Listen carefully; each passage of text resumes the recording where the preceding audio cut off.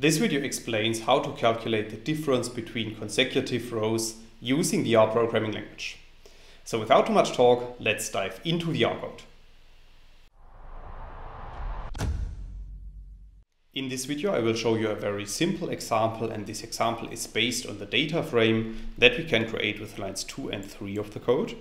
So after running these lines of code, you can see that a new data object is appearing at the top right, which is called data. And we can print this data frame to the bottom in the RStudio console by running line 4 of the code. And then you can see that our data frame contains the two columns x1 and x2 and 5 rows. And in the first column x1, we have numeric values. Now let's assume that we want to calculate the difference of these values for each consecutive row.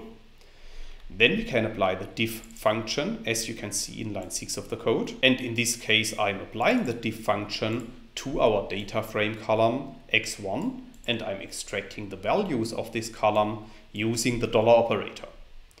And then in this case, I'm also storing the output of the diff function in a new data object that I'm calling diff x1. So after running line 6 of the code, this new data object is appearing at the top right. And we can print the content of this data object to the RStudio console by running line 7 of the code. And then you can see that we have created a vector object containing 4 values. And these 4 values correspond to the differences of the values in the consecutive rows of the column x1.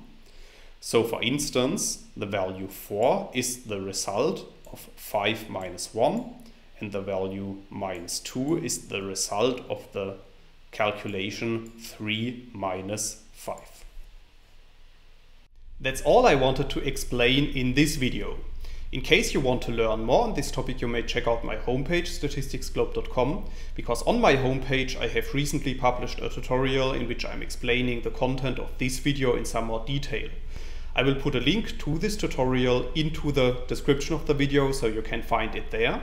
If you have liked this video, or if you have any questions, let me know in the comments section below. I'll try to respond to all comments as soon as I can.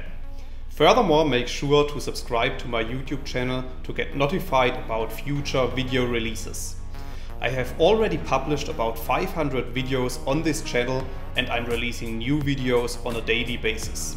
Thanks a lot for watching. See you in the next video.